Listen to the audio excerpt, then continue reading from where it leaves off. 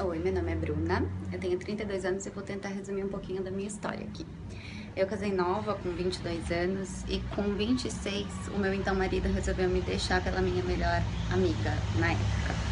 Eu fiquei bem mal, eu fiquei sem chão, sem autoestima, sem amigos, sem emprego, e eu ficava só trancada dentro de casa, eu quase entrei em depressão.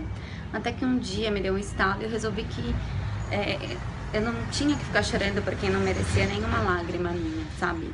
Então eu dei a volta por cima, resolvi que eu ia dar a volta por cima. Eu voltei a trabalhar, eu fiz novos amigos, eu comecei a cuidar de mim, comecei a ir pra academia, e numa dessas saídas eu encontrei o verdadeiro amor da minha vida, meu marido. A gente se casou 5 anos depois, e 8 meses depois o nosso maior presente tá aqui, ó, a nossa filha Alice. Então, assim, quando você resolve tomar o controle da tua vida, quando você resolve que as coisas precisam mudar, as coisas realmente mudam. Só depende da gente.